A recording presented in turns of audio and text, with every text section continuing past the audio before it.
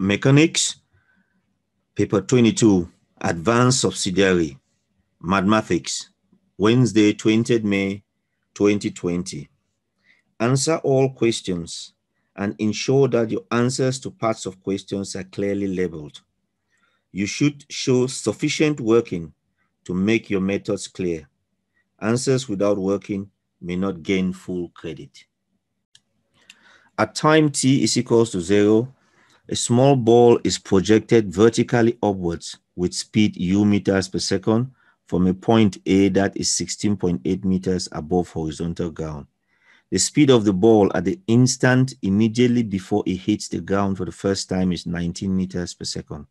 The ball hits the ground for the first time at t is equals to t seconds.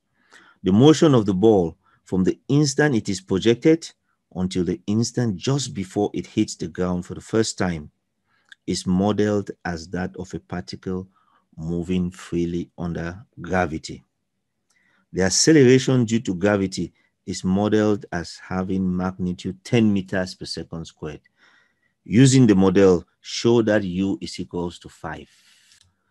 To find u, we're going to use the SUVAT equations. SUVAT, SUVAT equation. So S is 16.8 meters. U is what we're looking for. I've just put the answer there. V is 19 meters per second. Acceleration is 10 meters per second squared. So using V squared is equals to U squared plus 2AS. V is 19, so we have 19 squared. U is what we're looking for. And U is negative because we considered going up to be negative and coming down to be positive. So it's going up is negative and coming down is positive. And then plus and then 2. Acceleration is 10. That's what they want us to use, 10 meters per second squared, not 9.8. And S is 16.8. S is a displacement or distance 16.8. So 19 squared is 361. Minus U squared gives you U squared. 2 times 10 times 16.8 is 336. So we take plus 336 goes to the left. It becomes minus 336. And find the square root because the inverse of squared is square root.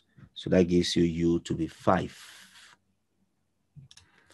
Part B says find the value of T.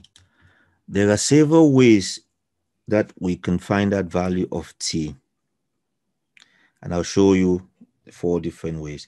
We can use V is equals to U plus AT. So V is 19, U is minus 5, A is 10. And remember, first of all, start by writing down the SUVAT and then filling in the numbers, the ones you know. We know S, we know U, we know V, we know A. We want to find T.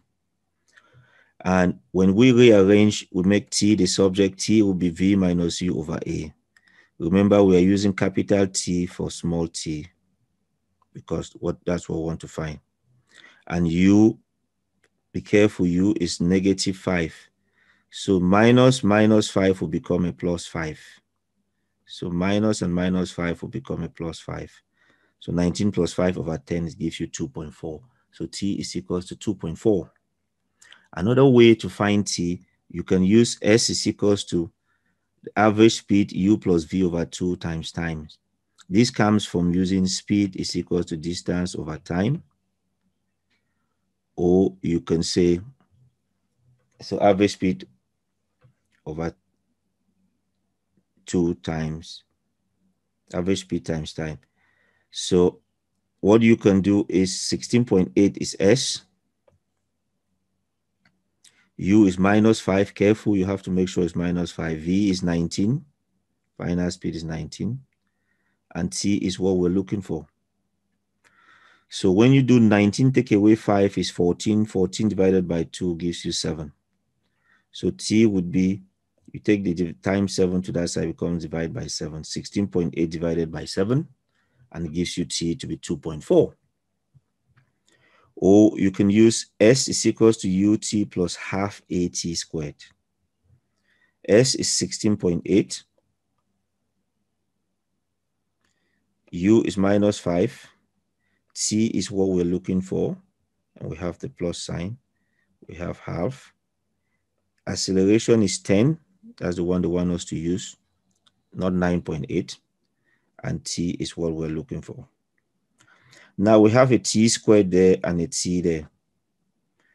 So what we want to do, we want to first of all do this. Half times 10, it gives you 5. Half of 10 is 5. So go 5t squared, I'll go minus 5t. We want to put everything to one side. So if we take the 5t squared will stay on that side. The minus 5t would come in front. And we'll take the 16.8 to the right. It will become minus 16.8. It's plus 16.8. You take it to the right, it becomes minus 16.8. You would use your calculator to solve the quadratic where A is 5, B is minus 5, and C is minus 16.8. So you get T to be 2.4 and T to be minus 1.4. You reject that and T is 2.4. Or you can use S is equals to VT minus half AT squared. S is equals to 16.8. Final velocity is 19. T is what we're looking for. The minus stays the same. Half stays the same. A is 10, not 9.8. And T is what we're looking for. So if you multiply half times 10, it will give you 5. So this one, you have to be careful. The minus 5t squared comes to the front.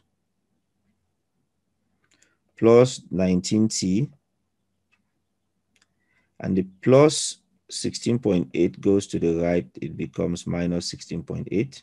So all of it will be equal to 0. Put that in your calculator where A is minus 5, B is 19, C is minus 16.8. You get T to be 2.4. So those are 4 different ways you can find T using those equations. Part C, find the time from the instant the ball is projected until the instant when the ball is 1.2 meters below A. So the first thing we do is we write down SUVAT, S-U-V-A-T. We want it to be at 1.2 meters. U is 5, V is 19, A is 10. U is actually minus 5. So we know the new position will be 1.2. And we put U is minus 5. And half times acceleration is 10. And then T is what we're looking for. So half of 10 is 5. Half of 10 is 5. So it becomes 5t squared will come to the front. Minus 5t will come next. And the 1.2 plus 1.2 will go to the right. It becomes minus 1.2 equals to 0. Use your calculator and you get t to be 1.2 seconds. Part D, sketch a velocity time graph for the motion of the ball for 0 less than t less than or equals to t, stating the coordinates of the start point and the end point of your graph. So we draw the axis, velocity, and time. Time goes on the x-axis, velocity on the y-axis. So what's the initial speed? The initial speed is 5. So when the time is 0, the speed is 5. And we had the final speed at 2.4 that we calculated. When the time was 2.4, the speed was minus 19. So you will present it like that. 0, 5, and 2.4 minus 19. And that will represent the graph. In a refinement of the model of the motion of the ball, the effect of air resistance on the ball is included. And this refined model is now used to find the value of U. State with a reason how this new value of U would compare with the value found in part A using the initial unrefined model. And then part F, suggest one further refinement that could be made to the model apart from including air resistance that would make the model more realistic. So we would say there would be greater air resistance. It would be greater since air resistance would slow the ball down. So it would be greater since the air resistance would slow the ball down. And suggest one further refinement that could be made. You can take into account the spin. The ball could be spinning in the air, wind effects, or you can use more accurate value of G. We're using G to be 10. You can use G to be 9.81. And you can not model the ball as a particle. So those are different things you can take into account.